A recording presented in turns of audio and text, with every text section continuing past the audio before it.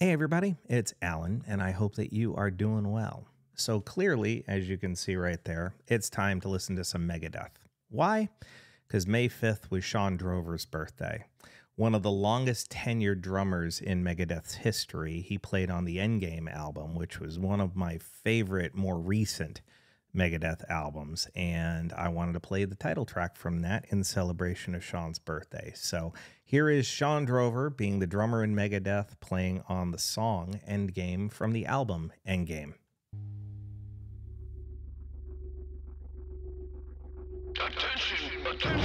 All citizens are ordered to report to their district detention centers. Do not return to your homes. Do not contact anyone. Do not use any cellular or GPS devices.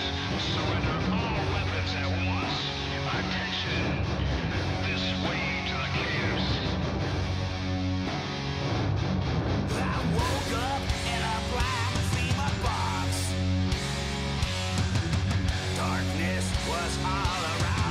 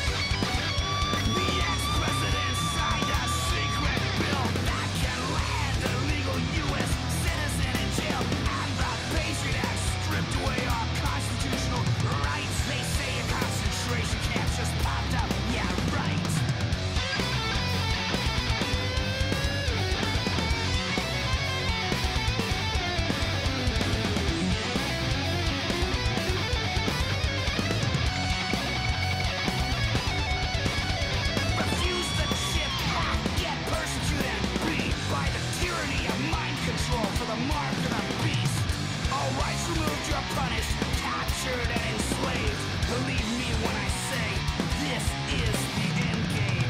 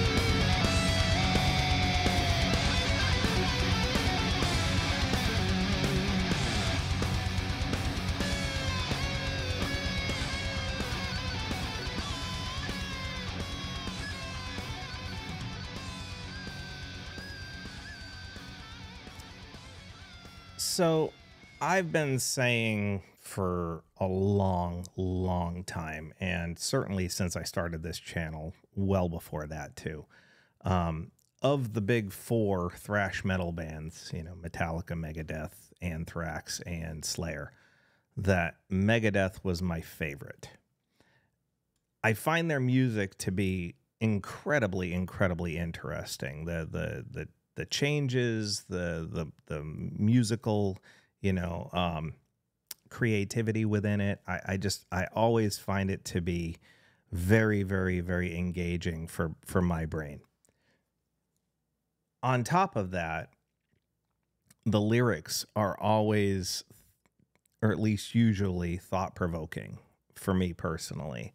I like a narrative that is challenging. I don't necessarily agree with everything or even most of what Mustaine has to say, but he finds a way to be thought-provoking. And this album came out in 2009. It's an interesting time because within this particular song, there are two lyrics that always stand out to me.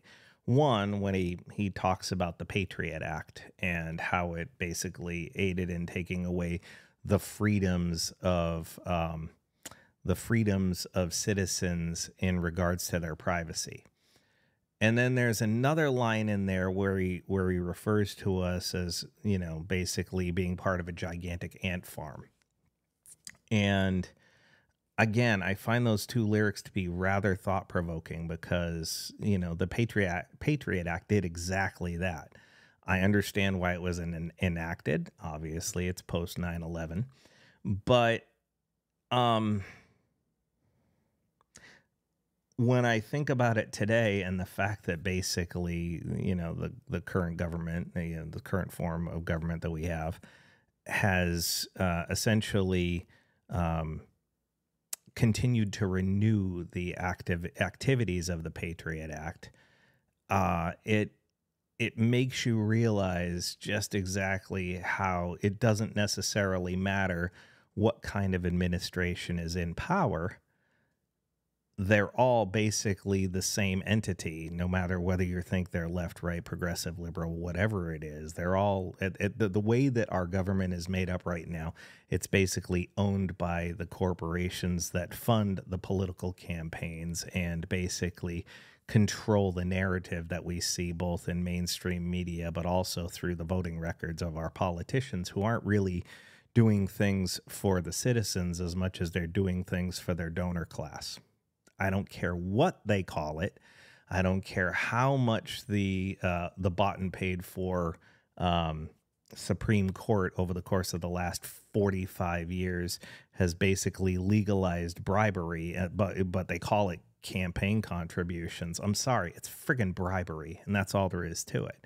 So in a sense, we have been taken over by the capitalist corporations, which aren't really capitalists anymore, because capitalism and vulture capitalism are different things, and yet you'll never hear that in mainstream standard corporate media. They will never talk about capitalism and vulture capitalism being different things, even though vulture capitalism is what's basically destroying the integrity of our democratic process. Simple as that. And don't give me this democratic Republican bullshit. It's not the way the country was founded. Do your fucking homework. Okay?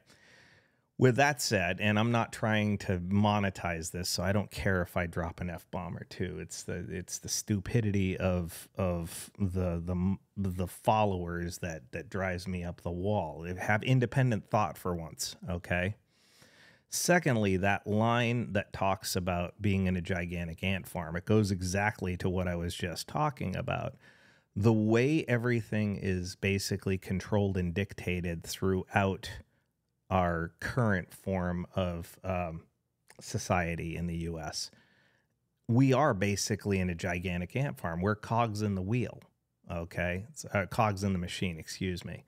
And every single one of us, everybody in the working class is working for a corporation or a company in one shape, way, form, or another to basically be just another cog in the machine. For lack of a better term, we're living the Matrix, just not in the Matrix's actual,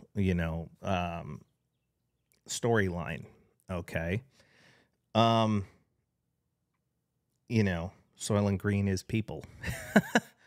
And so we are stuck in a situation where 95% of the politicians are corrupt. Most of the court system is bought and paid for.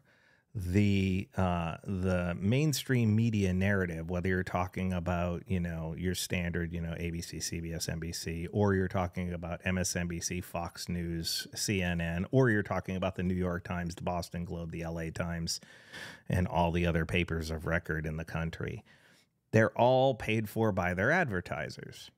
The reason you don't really see dissenting commentary on TV is because if an advertiser gets a wind of something that they're uncomfortable with, they threaten to pull their money.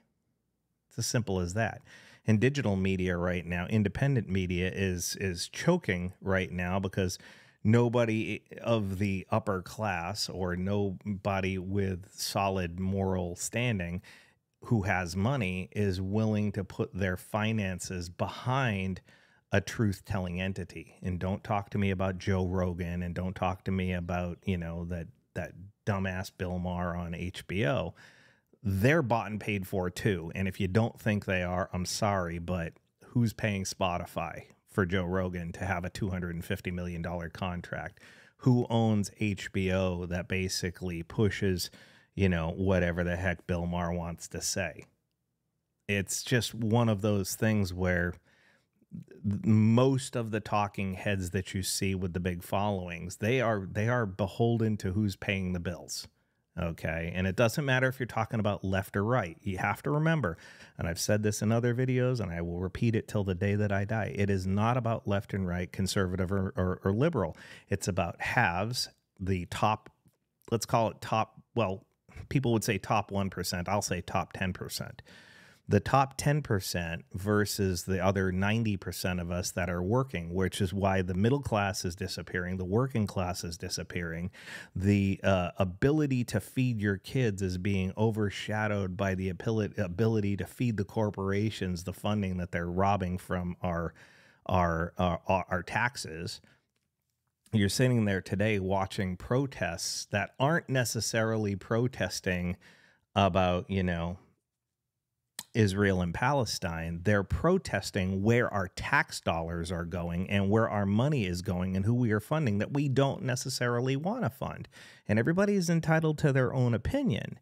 But the fact that we're beating down on people who have a dissenting narrative to the mainstream narrative is basically America reliving history over and over again and not learning from the mistakes of the past.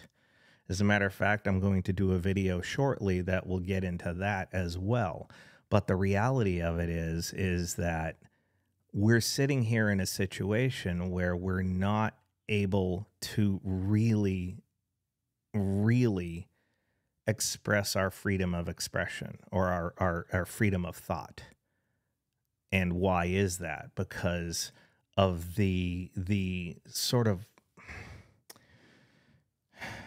media bubble gang mentality that happens. It's like there's an old saying, you can talk to a person and have a civilized conversation, but when a group of people are talking, you can't get a word in edgewise.